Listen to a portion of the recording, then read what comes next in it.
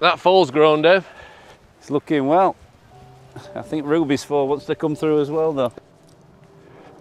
Hey up everyone, it's Farmers Rob and Dave here from Cannon Hall Farm. This is only take 6.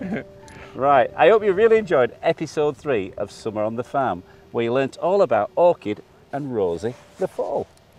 Orchid's pregnancy and Rosie's early life have been a roller coaster of emotions. There's so much at stake when a big horse like this goes into a pregnancy. You want the right result, you want everything to be born perfectly well and without any problems. Initially we were really hopeful. Rosie was born, she was a natural birth, she appeared big, strong and beautiful. However, she had something called dummy foal syndrome, which stops them suckling, it stops them drinking. We knew that if we did not get colostrum into her tummy within a few hours, we were going to lose her. So we rang our vet, who contacted Rainbow Equine Hospital. We took her straight there. David took her straight there in the trailer. And if we'd not done that at that moment, we would have lost her. We would have lost this precious, beautiful foal. They did an amazing job. They managed to coax her into feeding. They tied her up with ropes in a dark room and gradually released her. And it gave her the effect of actually being born again. That stimulated her into having a sucking reflex. She filled her tummy with Orchid's milk, and we've never looked back since. So we will be forever grateful to Rosie from Rainbow Equine Hospital at Malton for saving our foal and for giving us the perfect ending to a Shire horse pregnancy and for making our summer. When I see them out at grass enjoying a summer's evening, it makes me heart gladden and I could not be happier. So we will be forever grateful. I've got to say though, Rob, when I dropped her off there, she were flat out. I know.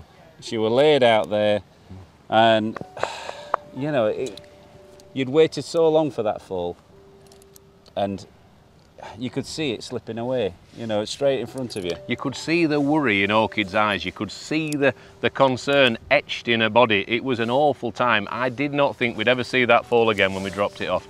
We're so grateful, we're so relieved, we could not be happier. And to see her last night on the television enjoying life again was a beautiful moment. We couldn't be happier. This foal's name was a closely guarded secret. We named it after the vet that saved it, and it's a bit of a coincidence, it was my dad's first horse as well. Rosie is doing really well. She's a right handful, I can tell you that now. She's wanting to go and play with her pals, and but she's got to learn manners. She's got to learn to be a good horse because she's going to the Yorkshire Show and hopefully she's not going to disgrace herself, are you? We've been so lucky for Orchid's story to turn out this way. We thought we'd lost Rosie, we thought we were going to end up with the saddest situation for a long time, but to see them now flourishing, enjoying the summer, ready to go to the Great Yorkshire Show makes my heart dance with joy. Now don't forget, 8 o'clock, Channel 5, Summer on the Farm. It's on the rest of the week. See you later. Bye-bye.